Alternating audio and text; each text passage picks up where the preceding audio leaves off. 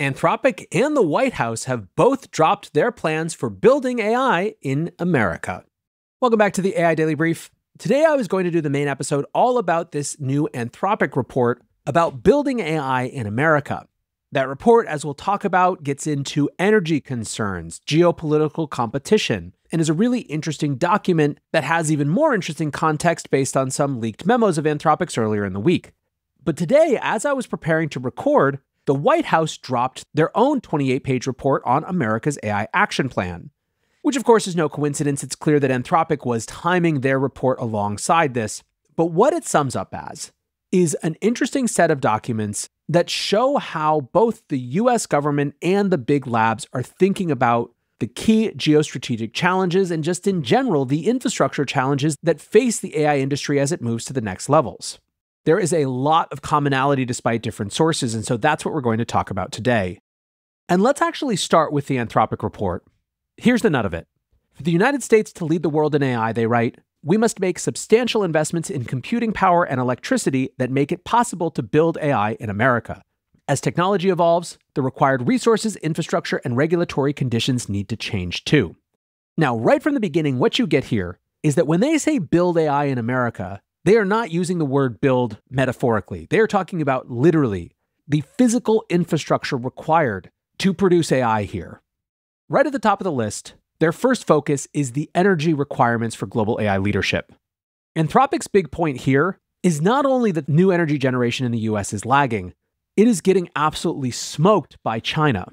While the US is lagging in bringing energy generation online, China is rapidly building energy infrastructure for AI, having added over 400 gigawatts of power capacity last year, compared to the just several dozen gigawatts added in the US. Now, a question that might come up, since neither I nor most of you are energy experts, is what sort of power are we actually talking about? Obviously, 400 versus several dozen makes clear the gap, but what are the requirements going to be? Well, Anthropic says that they project they're going to need 2 gigawatt and 5 gigawatt data centers to develop a single advanced model for just themselves in 27 and 28. They expect that by 2028 in total, the frontier AI labs are going to require 20 to 25 gigawatts just for training demands. The comparison they use is New York City's peak electricity demand, with this being twice that. What's more, they say that that's just for training, and at least as much will be needed for inference. In other words, the compute that's used while people are actually using these models. In total, then, the US AI sector is going to need at least 50 gigawatts of electric capacity by 2028. Josh Kelly writes, that's about one Netherlands, Sweden, Argentina, or Taiwan. Anthropic on its own will need a New Zealand. Now, it's not so much that America doesn't have the power to keep pace or the ability to bring more power online. It's that China is spinning up new power supply at such a rapid pace that they're completely unconstrained. They can spin up new industrial plants, AI, and domestic electrification all at the same time without taxing supply. The US at this point isn't really close to AI-induced brownouts, but at the pace we're on, it's starting to become a possibility. Anthropic are therefore calling for an all-of-the-above approach to adding more power generation. Rather than focusing on just green tech or just natural gas or just nuclear, Anthropic wants to see everything expand much faster. Now, they do note that AI is the perfect catalyst for pushing emerging energy technology like geothermal and advanced small nuclear, but they really want all of it. Anthropic also calls for in this report streamlined permitting to help data centers be built fast. They have a long section about the challenges of building energy in the US, including the 6 main types of pre-construction permits, transmission approvals, and more. In their report, Anthropic proposes 2 big pillars of American AI infrastructure.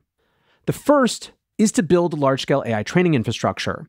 For that, they want to see federal lands be made available as options for AI infrastructure construction to avoid the years-long process of state and local zoning.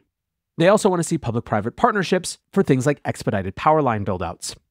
Their proposed Pillar 2 is building broad-based infrastructure for AI innovation nationwide. And this is a very comprehensive, all-inclusive pillar.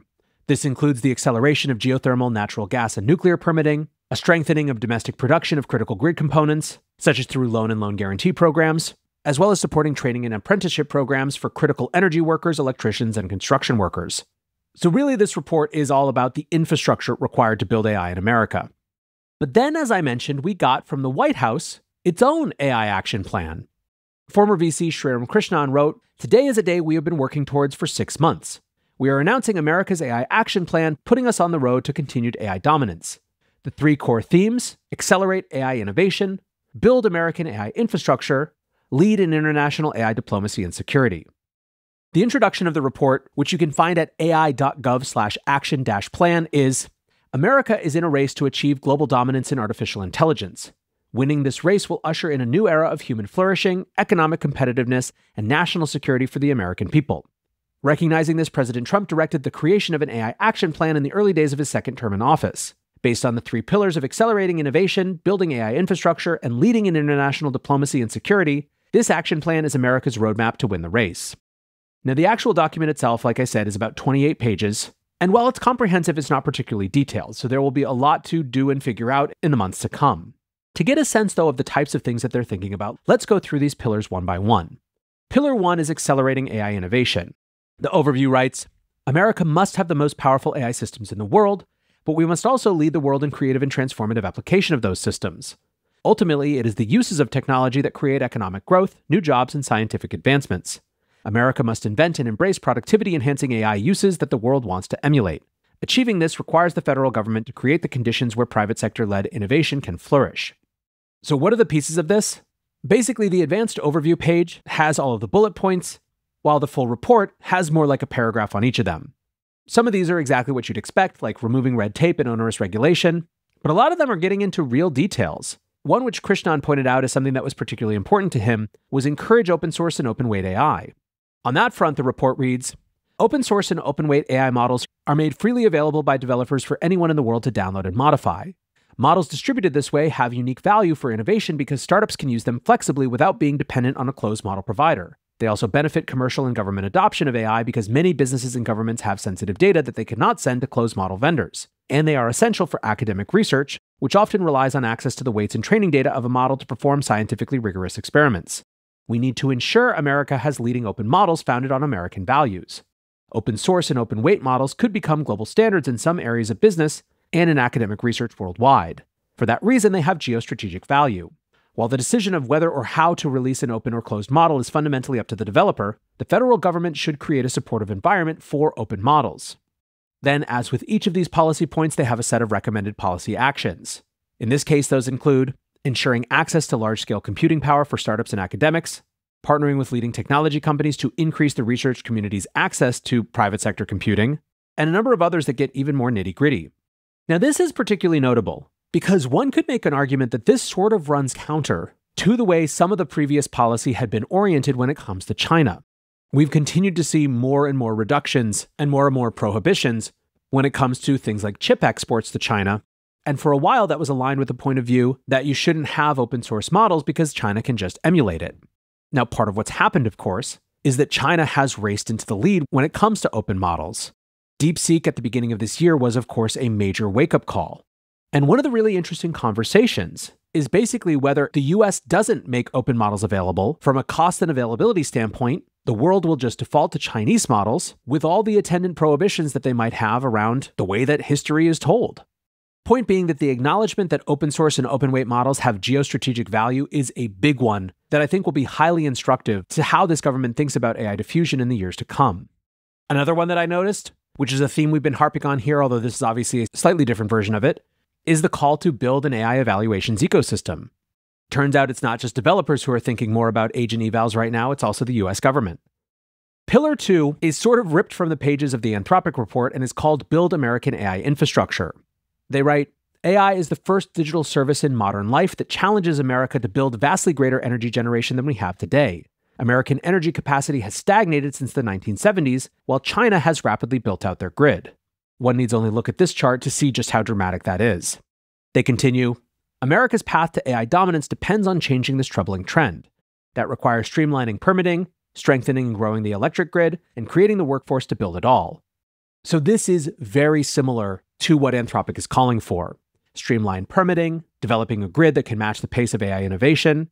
This particular report goes farther in talking about restoring the American semiconductor manufacturing industry or reshoring it, and it also talks about training a skilled workforce for AI infrastructure.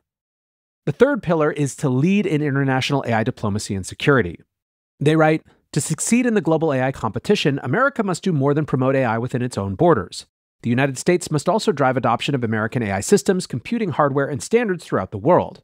America currently is the global leader on data center construction, computing hardware performance, and models. it is imperative that the United States leverage this advantage into an enduring global alliance while preventing our adversaries from free riding on our innovation and investment. Now, it is way beyond the scope of this show, obviously, which is an AI show, to get into American foreign policy in general. But one of the great tensions for American foreign policy, particularly in this White House, is trying to navigate the line between this sort of America first withdrawal from the world and America first style leadership of the world. This is, I believe, a central tension. And I say that without getting into any of the arguments for one side or another. What's clear, though, is that at least when it comes to AI, this is not a US government in withdrawal from its leadership role in the world.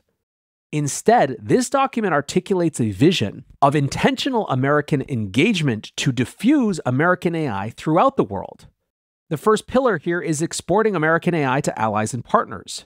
And to some extent, going back to that question that we had before when we were talking about the open source and open weight models, the policy that seems to be coming together is deny China access to advanced infrastructure to train their own models, at the same time as exporting American models to the rest of the world. Now, at the time of recording, this has only been out for an hour or two, and so people are just wrapping their heads around it.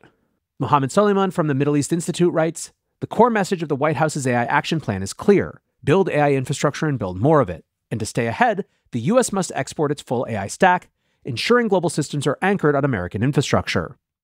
Georgetown professor Ryan Fedusuk, apologies Ryan for probably butchering your name, writes, "After years spent watching DC fumble tech policy, this document is different. It reads like it was written by people who understand both the technology and the stakes." Ryan continues, "The framing gets straight to the point. The United States is in a race to achieve global dominance in AI. Whoever has the largest AI ecosystem will set global AI standards and reap broad economic and military benefits. No more competing while we cooperate." Now, interestingly, on China, as much as they are a centerpiece of this, Ryan argues that there is a sensible through line, quote, "taking competition seriously without veering into hysteria. Export US AI to allies before they turn to Beijing, plugging loopholes in semiconductor export controls, and countering CCP influence in international standards bodies." Ultimately, Ryan says that this feels to him grounded in reality. Like I said at the top, this report is only hours old at this point, at least for me, and so there will be a lot more to dig into soon. What's clear, though, this is a White House that sees AI as geostrategically important, something worth investing in, and something with massive implications for the shape of the future. Lots more to come, but for now, that is going to do it for today's AI Daily Brief. Appreciate you listening or watching as always, and until next time, peace